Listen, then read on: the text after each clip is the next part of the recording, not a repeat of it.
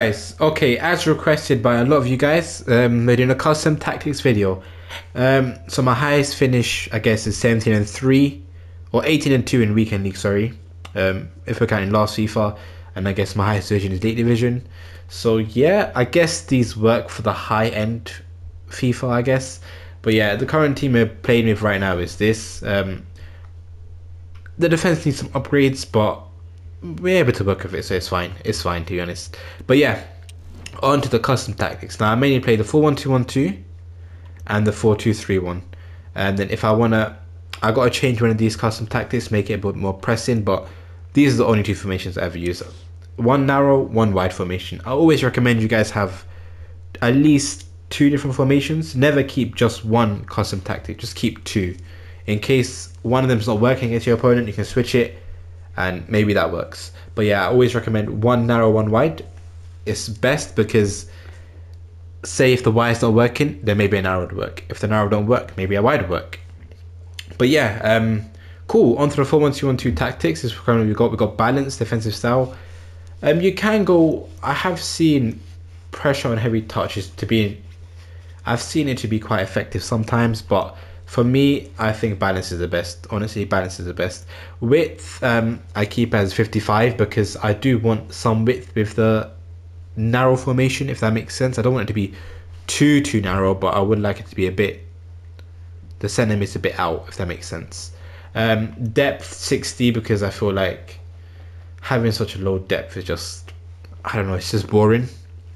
Really is boring when you're just playing so deep in your half. It's just, I don't like it, basically.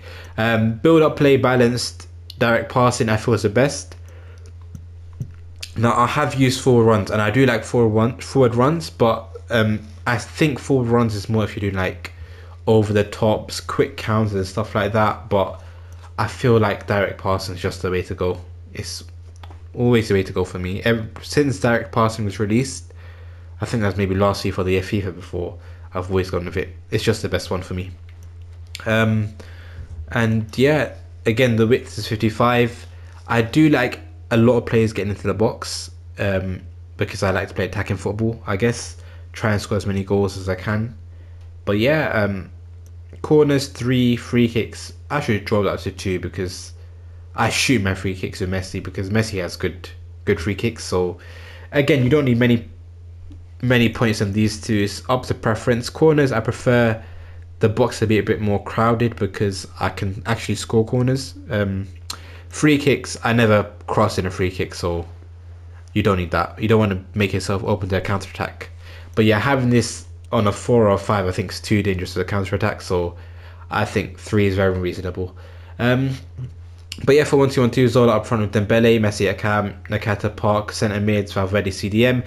Now Valverde, he's not really a CDM, so I would recommend playing like a proper natural CDM, like a Vieira, a Kessie, a Kante at that CDM position. But I'm working with what I've got at the moment, and it's working fine, to be honest. It's working fine because ideally you don't want your CDM to have high work rates. My one does, and it does cause some issues sometimes, but most of the time we're fine. Most of the time we're fine because we keep the CDM always on standby while attacking the cover center.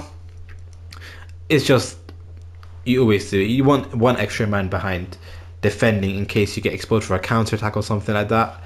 It's always good to have one. And then both fullbacks stay back while attacking.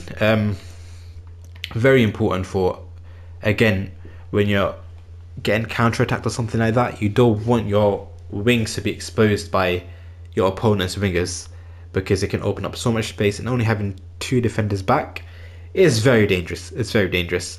Of course, if you're comfortable with playing attacking fullbacks, I recommend you keep them on stay back while attacking, and then in game you turn on attacking fullbacks, and you can turn it off when you want to. I tend to do that quite a few times. Say when I'm losing a game and I need some wingers, but the 4-2-3-1 wasn't working, I'll put on attacking fullbacks. And it does work quite a bit. But you have to be good at defending for that. You really have to be good at defending if you want to play essentially 2 or 3 at the back.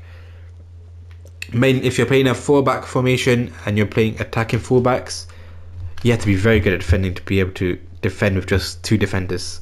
Because with my CDM, the CDM, he is staying back while attacking, but not really at the same time. I don't know how to explain it, but the CDM does push up a bit more than the centre backs do, of course. So you can be left open with attacking fullbacks. But yeah, again, if you're struggling to defend, what I'd recommend if you're playing the 4-1-2-1-2, the CDM and one centre mid as stay back while attacking. So you have two players staying back while attacking, so you're able to defend the counter attack much better. But because if you're a good defender, I recommend both centre mids. I put one on get forward, get into the box for the cross, because I like to play more attacking football. And then I have the other centre mid as just balanced. He can go forward, he can go back, he can do whatever he wants essentially. And yeah, pretty much Cam always stay forward. Every single FIFA I put my Cam to stay forward, because I feel like when it's not stay forward, he's in an awful position. Like, see where the cursor is on Park Ji-sung? My Cam is always to the right of him. I'd hate it. I need my Cam for link up play, so I always put it on stay forward. And then one striker's on just balanced, the other one's on getting behind. I tend to put the more pacier one and more agile one in getting behind, just so he can make those quick counter attacks. But yeah, that's it for the 4-1-2-1-2. Yeah, I guess for the 4-2-3-1, pretty similar with the tactics. 50 width, 60 depth, balanced direct passing, 50 width again there, and pretty much the same for the plays in the box and corners. The formation I play now, I changed Zola and Dembele for a striker position, but I feel like the 5-star Dembele is way too valuable to just play him on the wing. Honestly, at 5-star is just very valuable in FIFA. You can shoot on any foot and you can do any skill move. But yeah, on to the custom tactics. Again, fullbacks on stay while attacking. Left CDM is on stay back, cover centre, while the other centre mid is on get forward and cover centre. Again, as I said, I like to play attacking football, so that's why I have the other CDM on get forward.